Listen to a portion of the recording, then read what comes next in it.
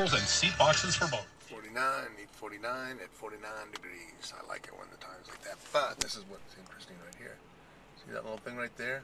It's swinging. Oh man. You know, that thing probably, it's all cement. I don't know how much it weighs, but I bet you it weighs a lot. And it's just swinging back and forth. And that's, you know, you put those things that pound, smash down the asphalt. Oh, there it is. Asphalt.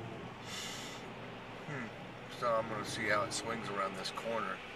Kind of interesting. I'm going to stay back. I don't really like the idea of something that heavy swinging around me. But it may be real safe, you know, with that one little pin of steel. Look at that. I can't get up there close enough. I get a little closer in my car.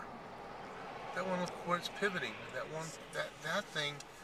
Let's say that weighs 5,000 pounds. I mean, a gallon of water is 8. So if you look at that, you know, you got at least, well, I don't know what it weighs. I'd give it a couple thousand. But that little piece of steel right there is holding it.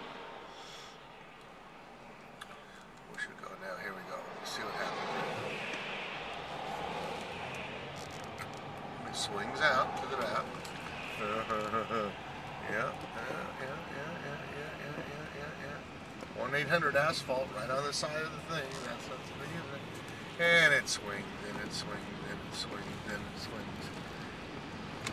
And I'm going to pass. I'm going to pass. I'm going to pass. I'm going to pass. Of course, I can't get it because I can't see my camera thing.